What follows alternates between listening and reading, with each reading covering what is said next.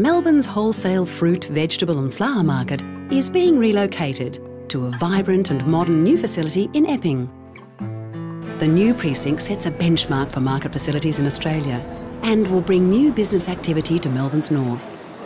One of the many features of the market precinct is a state-of-the-art rainwater harvesting and reuse system, which will reduce the precinct's demand on mains water by up to 86% annually. Rainwater will be collected from the facility's roof and stored in large underground holding tanks.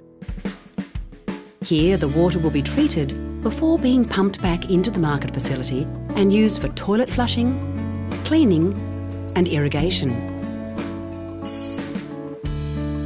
Water collected from the facility's extensive parking areas will also be harvested and filtered before it is sent to be naturally cleaned at a new wetlands created as part of the project. Water will then flow from the wetlands into a 3 megalitre underground holding tank for further treatment, before it is used to irrigate local parks, gardens and sporting fields. Overall, the new system will reduce the reliance on potable drinking water by 68 megalitres each year.